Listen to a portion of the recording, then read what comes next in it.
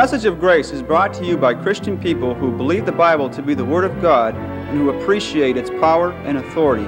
Within the pages of the Bible itself, there is a God-given design for its study. Rightly dividing the Word of truth is the key to understanding the Bible. We're glad you've joined us for another interesting look into God's infallible book as Richard Jordan, president of Grace School of the Bible, presents another in a series of messages designed to help you understand and enjoy the Bible. Let's join him now. We're glad you've joined us today, and again, we trust that our time together will be a blessing and help to you.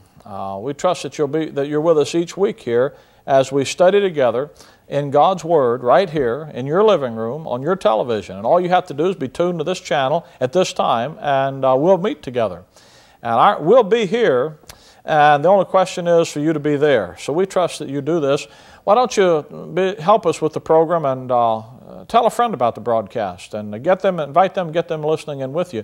That way you can sort of be a missionary to help others hear and learn about the wonderful message of God's wonderful grace as we preach the grace message right here, teach it out of the Word of God. We're going to look back at the book of Romans today. We started last time in sort of a review of the book of Romans. We've been studying Romans for a long time, going through the book. And we can't, in just a couple of 30-minute studies, reteach what we've studied for so many months in some detail. But what I'm trying to do is to kind of go through the places in the book of Romans where Paul marks out the logical steps and the progression in the logic and the thinking of what he's teaching. And he does that with the repeated use of the word therefore. The word therefore is a word of logic. It's a conclusion based upon what's been said. Here's the evidence, here's the information, here is the conclusion that can be drawn from that information. And we went through the first three of those therefores last time. And I mentioned to you that some famous preacher somewhere down in the annals of time said that when you read a therefore, always ask, wherefore is the therefore? In other words, what's it there for? What went before it to bring you to this conclusion? And the conclusions are very important because as you see the logic that Paul uses through the book of Romans, he says in chapter 1 that he wanted the Romans to be established in sound doctrine. At the end of the book, he tells them that the information he's written to them has established them, will establish them, does establish them in sound doctrine. So if you and I want to be established as Paul desired us to be, then it's the progression of doctrine through the book of Romans that's going to orient us to God's grace. And one of the ways of understanding that is the use of these therefores. Now, chapter 5, verse number 1 is the next one. We've seen the one in chapter 2 and chapter 3. Now, chapter 5, verse 1, therefore, being justified by faith. And we studied last time how that God has justified us by faith. The condemnation of sin, all of sin comes short of the glory of God. You're a sinner, I'm a sinner, your grandparents, my grandparents, we're all sinners all the way back as far. I mean, I don't care where you might be a blue blood and your ancestors might have paddled a birch bark canoe, but you're still a sinner because we're all related to Adam. We all go back to the same origin and we're sinners. If you don't understand that, well then just look around you. And I understand that people kind of get detached from life sometime and don't like to admit they are. You know, we look around us and we see wicked things going on and terrible things and all kind of sinful habits going on and practices, you know. And people just say, well, that's the way people are. And that's right. That's the way people are. We're sinners. And sinners need a Savior. The wages of sin is death. And God has provided for us a salvation in His Son, the Lord Jesus Christ. You know, every religion in the world, all the great world religions, they have God, and they have a standard that you're to meet, and they have God expecting you to meet the standards, but Christendom is different. The God of Christianity doesn't say, the God of the Bible doesn't say, meet my standards or I whack you. He says, here, you can't meet them. I'll meet them for you. I'll provide for you what you can't provide for yourself. That's what grace is. Grace is something you need, but you don't deserve. It's God providing for you what you can't provide for yourself. That's the genius of the grace of God as revealed in the Word of God. we'll let all the other religions of the world have all the other kind of gods. We're just going to stick to the God of the Bible, who accomplishes for us what we need more than anything, and that's redemption. That's forgiveness. That's justification, to be declared righteous before God, to be made the righteousness of God in Him. And you have it by faith. Therefore, being justified, declared righteous, by faith. You see, faith is the only thing you can do without doing anything. If God's going to give you something that you can't provide for yourself, it's going to have to be a gift. And if it's a gift, you can't work for it, you can't pay for it. All you can do is say thank you and accept it. And the way you receive the gift of God's grace is simply by believing. It's by faith, by trusting His Word on the matter and believing what He believes. Now, when we're justified by faith, He says, therefore, being justified by faith, we have. You see, when you are justified by faith in Christ and Him alone, then we have some things. God provides us with some things. And Paul is going to start telling us how our relationship with God has changed as a result of our justification in Christ. We have what? Peace with God through our Lord Jesus Christ. Mankind, by our very nature, is at enmity, hatred. We're enemies of God. Ephesians chapter number 2, Paul talking about you and me before we have justification, before we meet Christ, before we have peace with God through the Lord Jesus Christ. Ephesians 2:1, Paul says, who were dead in trespasses and sins, wherein in time past you walked, according to the course of this world, according to the prince of the power of the air, the spirit that now works in the children of disobedience, among whom also we all had our conversation in time past in the lust of the flesh and fulfilling the desires of the flesh and of the mind, and were by nature the children of wrath, even as others, at war with God. That was our nature. But you see, through the cross work of the Lord Jesus Christ, God has made peace available to everybody. Romans chapter 5, verse number 9, he says, much more then, being now justified by His blood, we shall be saved from wrath through Him. For when we were enemies, Colossians 1, he says that you who were alienated and enemies in your mind by wicked works.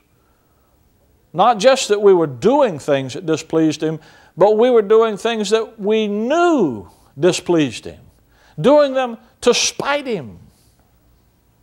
Oh, you know how that works, don't you? Yeah. You got someone that you're angry at and you're mad at, and you want to get at them, and you know they don't like something, and you do it just to make them angry. That was our attitude toward God. For if when we were enemies, not when we had changed our mind and had become friends, or were seeking Him, or were trying, but when we were enemies, going to do it our way, not your way. I don't care what you tell me, I'm going to do it my way. We were reconciled to God, listen, by the death of His Son. Much more being reconciled, we shall be saved by His life. And not only so, but we also joy in God through our Lord Jesus Christ, by whom we have now received the atonement. You see, God's attitude toward man today is one of grace and peace. And God, in the person of His Son, the Lord Jesus Christ, has provided a cessation of the hostility. But more than just the hostility ceasing, the reason for the hostility has been done away. And now there's peace with God. Verse 2 in Romans 5, he says, by whom also we have access by faith into this grace wherein we stand. You see, not only can we look back at Calvary and say, because of Calvary, the penalty of sin is paid for, and I have peace with God. I can look around me now in life, and I can say, this grace of God, it isn't just something that keeps me out of hell, and it isn't just something that's going to take me to heaven. It's something that is mine right now. You see where he says much more we were reconciled through the death of His Son, much more we should be saved by His life? You know what life is? The word life means the ability to relate to your circumstances. It's what you're living right now. You're alive. Life is what you're experiencing right now. And right now, we have His life living in our life. And it's His life in our life that gives our life in time meaning and purpose. And we have access to that by faith into this grace wherein we stand. The word access is a wonderful word. It means to take by the hand and to lead someone into the presence and to introduce them to someone else, to give an introduction to. We use the word in computer activity. You want to access the information. If you have a computer, and I hope you, if you have one, I hope you're glad you do. If you have a computer and you have a hard drive, and you've got information on that hard drive. I had a situation recently where a man sent me a message, an email message, and he attached a file to it that he wanted me to read. And so when I downloaded the email, the computer program that I'm using on the internet downloaded the file that was attached. And so I read the email message, and it said, look for this file and read it. And so I looked, and I couldn't find the file. And I kept looking. I looked all over, and I wrote him back, and I said, well, maybe it didn't transfer. Do it again. 3 times he sent me that file. And 3 times I couldn't find it. And so I gave up, and he sent it to me by snail mail. Just put it in an envelope, a stamp on it, sent it to me, and I got it and read it and disposed of it. 2 or 3 weeks later, I was sitting at my computer, just sitting there doodling around looking, and I found the file, all 3 of them, downloaded right where they ought to be. Now, you know, they were there all the time. The problem was I didn't know the command sequence to access the information.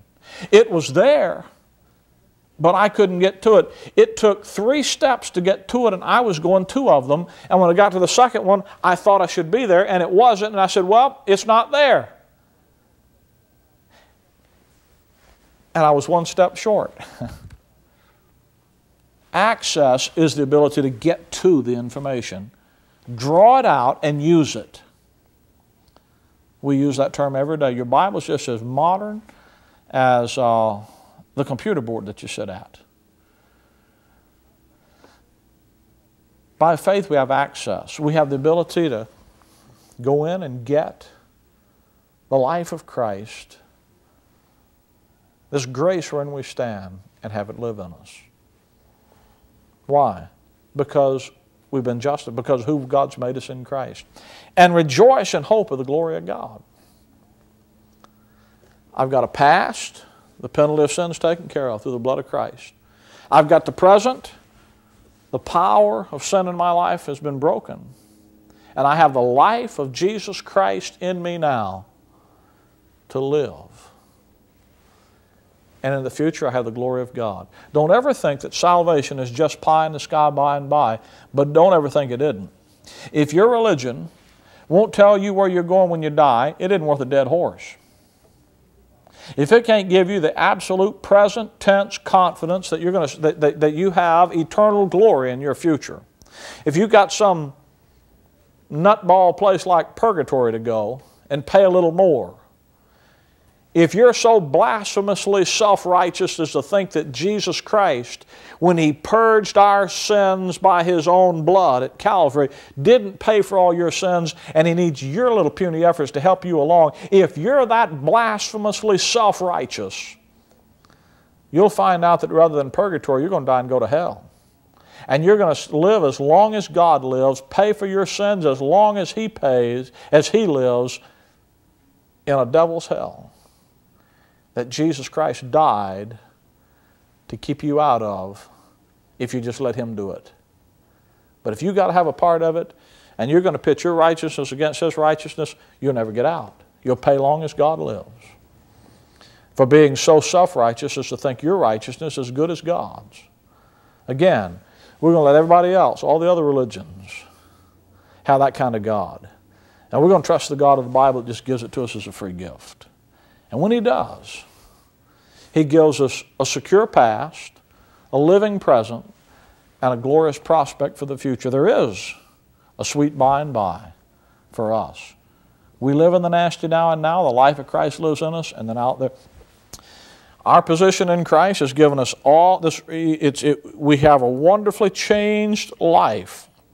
Now, the next one of these therefores is in chapter 6. And it carries on the same idea of our identity in Christ and the position that we have in Christ. Romans chapter 6, verse number 3.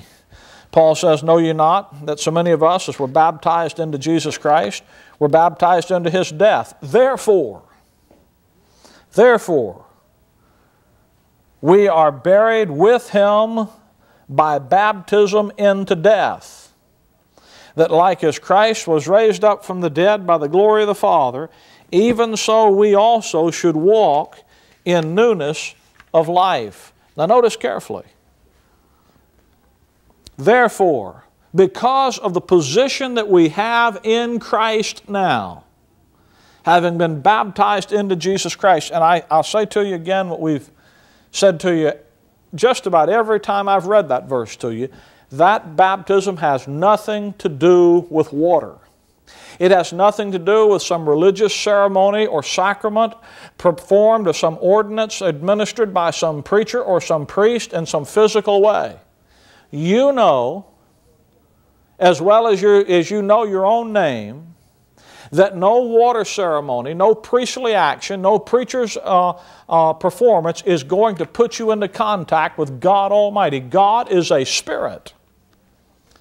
And the only way you're going to be placed into Jesus Christ is by the Spirit of God.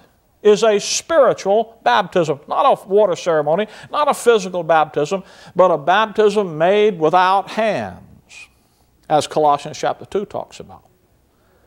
This is the one baptism by the one Spirit into the one body of Christ, and we're placed into Him. And because of our position in Christ, we are buried with Him by baptism into death.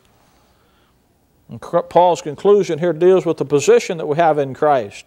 By being baptized into Christ, we've been made a part of His death and of His burial and His resurrection and His ascension into heaven and His glory there. And we've been given the privilege of sharing in that glorification of His Son, of God's Son. That's why he says, that like as Christ was raised up from the dead by the glory of the Father, even so we should walk in newness of life. You see, at salvation, we become one with Christ. And from that point on, God views us as His own dear Son. That's why Paul says, I'm crucified with Christ. How did he get crucified with Christ? By one Spirit are we all baptized into one body. Don't you know that as many of us as were baptized into Jesus Christ were baptized into His death? We're crucified with Him. His death becomes ours. And God looks at us. God looks down at His Son at Calvary and He sees us. Then looks at us and He sees His Son. I'm crucified with Christ. Nevertheless, I live. Yet it's not I, but Christ lives in me. You see, we have a position equal to that of Christ because we are in Christ. His life becomes ours, and we're in Him. Being in Him makes us new creatures. Paul said, if any man be in Christ, he is a new creature. Old things have passed away, behold, all things have become new. That verse has nothing to do with your conduct or your behavior. It has to do with your position and your identity. God literally makes you His workmanship, created in Christ Jesus unto good works, which God before ordained that we should walk in them. You see, this thing about being saved is a supernatural business. This is God's work. This isn't something that is accomplished on the basis of human effort and human design. This is supernatural activity. This is God working. And we become His workmanship, His creatures. Because of that position we have in Christ, created in Christ Jesus unto good works, which God before ordained that we should walk in them. The next thing Paul does in Romans 8, and we're going to have to move on now, the next therefore, Romans 8:1, there is therefore no condemnation to them which are in Christ Jesus, who walk not after the flesh, but after the Spirit. Paul now tells us the results of our position in Christ. You say, what is the therefore? Well, chapter 7, verse 25. I thank God through Jesus Christ our Lord. So then with the mind, I myself serve the law of God, but with the flesh, the law of sin. The issue is serving. You're going to serve God or you're going to serve sin. Now that you have this new position in Christ, you're this new creature in Christ, created in Christ Jesus unto good works, which God before ordained that we should walk in them. This new creature was created to accomplish some things for God. Therefore, if any man be in Christ, there is therefore no condemnation to them which are in Christ Jesus, who walk not after the flesh, but after the Spirit. There's the issue of serving God under grace in the identity that we have in Christ Jesus. Rather than having to deal with God on the basis of fear, we come as sons, and we walk after the Spirit, and we serve Him, because of the position and the identity that God has given us in Christ. We're absolutely pure and undefiled in God's sight. We have a position of absolute righteousness that results in no condemnation coming to us. And God gives us this position in Christ, and because of that position in Christ, we're free to go out as His sons and live and serve in the confidence of being sons. Verse 14 of Romans 8, he says, for as many as are led by the Spirit, they are the sons of God. You see, the fact is, who you believe you are is going to determine how you live.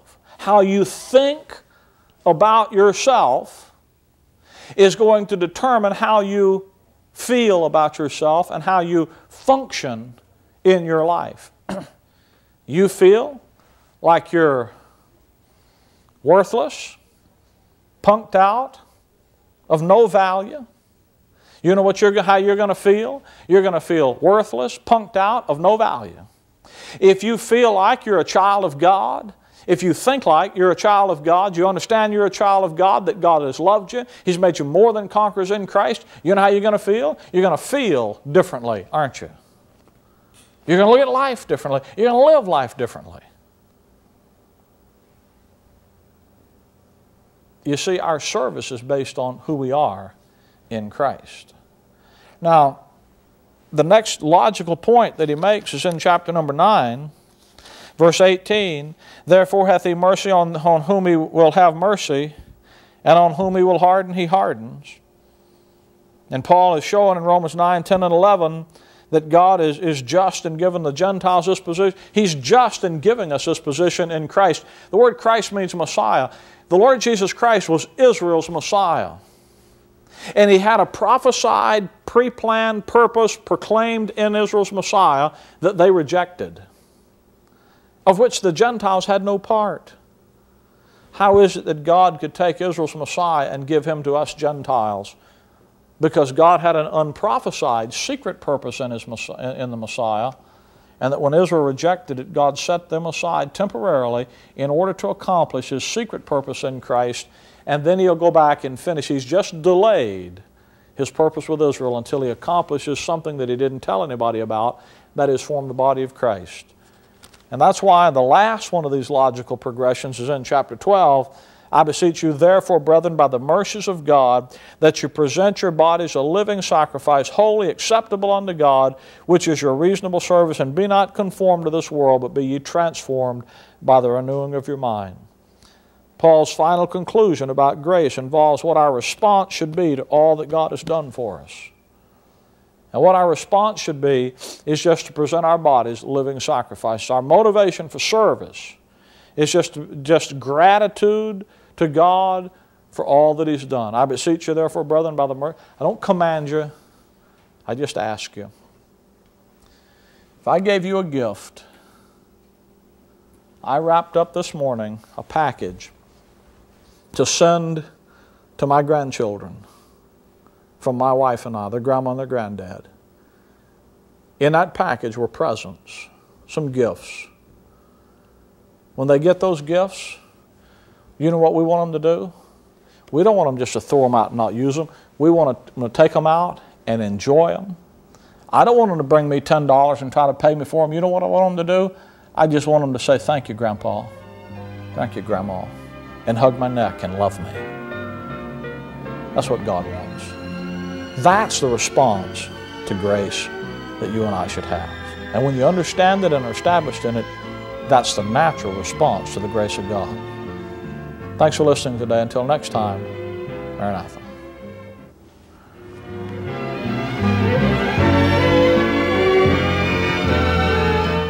Thank you, Brother Jordan, for that message from the Word of God.